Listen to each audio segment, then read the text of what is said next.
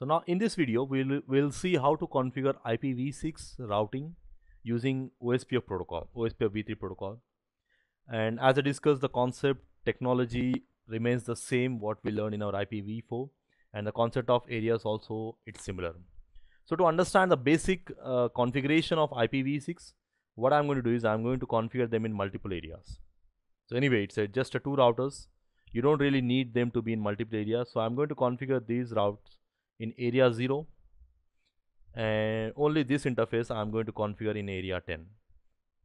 So we don't need multiple areas, but we just want to understand how the configuration commands goes in case if you have multiple area configurations. Now here also, as we discussed in in our RIP previous video, we need to enable the protocol first. So that is what we are going to do here. So to enable the protocol, we need to go to the router 1. So I'll directly configure here. We need to say IPv6 router OSPF, and we have to define the process ID. So now the command is same as IPv4. The only difference is we are adding IPv6 before to that. Okay. So when you press enter, you may get some message, warning message saying that you can see OSPFv3 message saying that OSPFv3 process ID process 1 could not be able to pick the router ID. Please manually configure the router ID. Configure the router ID manually. Now the problem here is, if you remember the concept of router ID, the router ID concept is also similar what we learned in our IP version 4. So OSPF will automatically take the first thing, it will take the manual router ID if you configure. So we can configure the manual router ID command. We can go to router OSPF1 and we can say router ID, and we can say 1.1.1.1, some router ID we can define. But in case if you do not define the router ID, if you don't tell the router ID what should be the router ID, in that case OSPF will automatically take the IP address of loopback interface, right? If you remember, this is what we learned. The first preference will be given to manual, and the next preference will be given to the loopback interface. And in case if there is no manual configuration and there is no loopback interface present on the router, it will automatically take the highest IP address of the physical interface, the LAN or the WAN interface. Okay. But in IPv6, now you can ask me what is the reason it is not taking here, because we have some physical interface IPv6 addresses. But in IPv6, the router ID has to be in IPv4 format only. Even though we are going to use IPv6, still the router ID should be in IPv4 format. If you want, you can verify.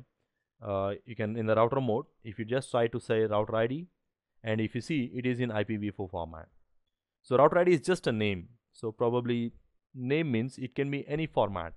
So even though we are using IPv6 addresses, still we use router ID in IPv4 format. So now the next thing we need to do is, so now why it is not taking, the reason is, as if you remember, there is no manual router ID configuration we did, and if I verify show IP interface brief, there is no physical interface or a loopback interface in IP version 4. In case if there is no IPv4 running on your network, on your router, it could not be able to pick the router ID. That's what it is saying. So it is saying that I'm not able to select any router ID because the reason is I don't have any loopback interface. This is not present for IPv4, and there is no physical interface for IPv4 also. So even there is no manual. So now either you configure any of the IPv4 interfaces or manually tell the router ID. So in that type of scenarios, in most cases, we always prefer manual router ID, but it's really good point to understand why it is not going to take and what is the backend process. So I'm just going to use a simple address. It can be any address in IPv4 format, and I'm going to say the router ID. Okay. So now if you remember the basic commands, we just configured this command where we define the protocol and then we configure the router ID in IP version 4 format. And the next part is we need to enable the protocol under the interfaces.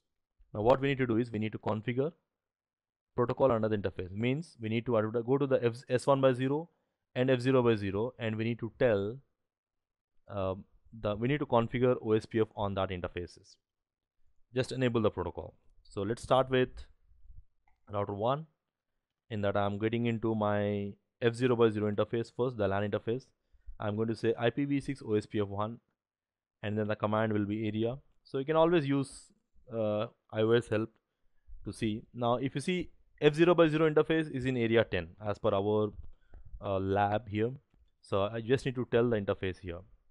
So we are going to tell enable the protocol and advertise that interface inside your area 10. Simple, that's it. And similar way, we need to go to the WAN interface, and I have to use the same command, but this time I have to change the area, because as per our lab, this interface is in area 0 and this interface is in area 10. So now we need to understand that. That's it.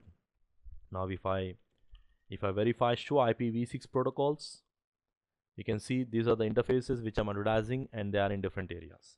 So even you can use very useful command, show IPv6 OSPF interface brief. We'll be discussing this command more in detail when we come to our troubleshooting section, where I'll be discussing some basic troubleshooting on it. Okay, very useful command. So most of the time we'll be using this command, especially when we are troubleshooting OSPF. Okay, done. So right now the state is wait, because the other side is it's not configured anyway. We'll come to router 2. We'll do the configuration. So on the router 2 also we need to say IPv6 router OSPF1. Process ID, it can be any number here, not compulsory, it has to be same, but recommended to use the same number so that we don't really have any confusion on the process ID numbers, which router is using which process ID. And then I'm going to say router ID as 2.2.2.2, any number it can be, but it has to be in IPv4 format, because you can see the message here, unable to pick the router ID. And then enable on the interfaces, IPv6 OSPF1 area 0, and then interface S1 by 0 also in area 0. So both the interfaces are in area 0. So now you can see the neighborship messages loading to full, all the 7 stages remains the same. And to verify, we need to say show IPv6 OSPF neighbor.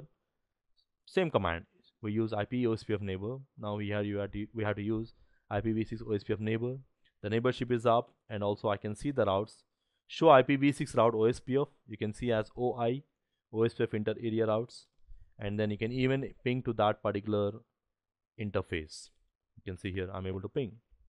So no changes. Similar way, if you get into some advanced routing concepts, when we get into CCNP concepts, CCNP advanced routing concepts, it's almost similar. So this is something we need to understand. Once we have this basic understanding, we can automatically get into deep into that by adding some more similar commands what we learn in IP version 4. Okay, so the next part we'll see EAGRP finally.